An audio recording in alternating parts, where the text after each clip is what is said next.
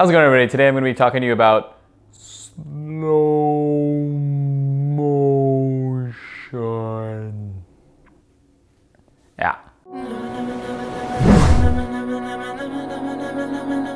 So before we get into anything, you do not have to have the most expensive camera in the world to shoot slow motion. You could have a crop sensor DSLR, you could have a GoPro, you could have your cell phone, you could have anything that has manual settings, essentially. My camera has the capability to shoot at 120 frames per second, which is very slow motion, and most crop sensors will have about 60 frames per second. I know that the GH4 has the capability to shoot 96 frames per second, but what does that all mean?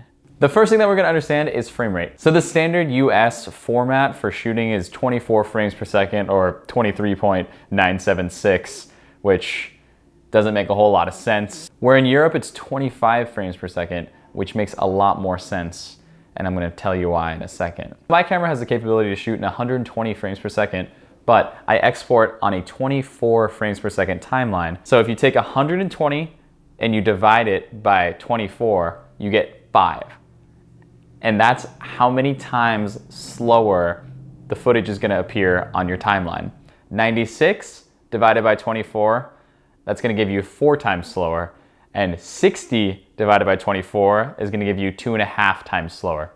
It's really not as complicated as it sounds. A lot of Canon, a lot of Sony, the crop sensors, the Rebel series cameras, most of them are gonna be able to shoot in 60 frames per second. And you can slow that down to that's gonna be 40% of the original speed, which is gonna give you a pretty cool cinematic look to it. The thing that you have to keep into consideration is your shutter speed. So your shutter speed should always be double of what your frame rate is. So if you're shooting in 24 frames per second, your shutter should be at 50. If you're shooting in 60 frames per second, it should be at 120 or 125, whatever your camera's capable of.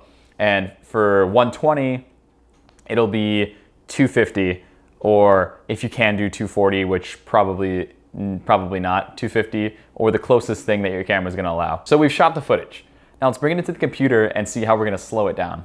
So what we have here is 3 different clips at 3 different frame rates. So the first one right here is at 60. This one is gonna be at 120, and this one is gonna be at 24. So we've just imported the 60 frames per second clip. Now let's see what it looks like. So it's a pretty quick clip. It's about 2 seconds. And what we're gonna do is we're gonna hold down Alt to duplicate this, drag it out, right click, speed and duration, and then type in 40%, because we know that it's shot at 60 frames, and 60 divided by 24 is 2.5, and that means that it's 2.5 times slower than normal, which would be 40% speed. So now let's play it through and see how that looks. So that already looked a lot better. So here's the normal.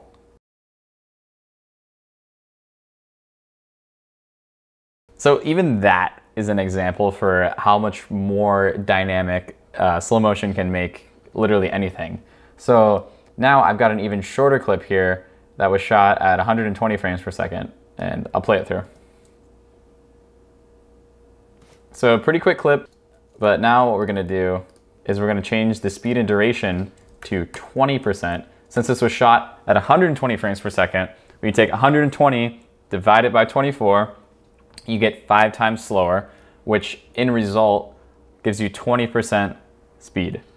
So let's play it through at 5 times slowed down.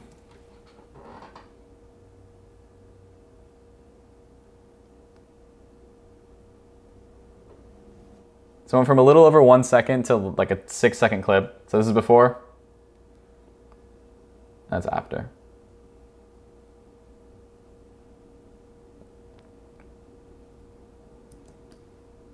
You can take a 1-second little clip and turn it into like a 6-second usable clip for your film. That's gonna look super dope. So this clip was shot at 24 frames. So what we're gonna do now is we're gonna look at it at 40% speed. So here it is. Super, super, super choppy. So as you can see, this isn't smooth. This doesn't enhance the footage. It just slows it down and looks really bad. So once you understand this concept and can apply it into your real life, then your footage is gonna look so much better, and everything that you do in the future kind of changes.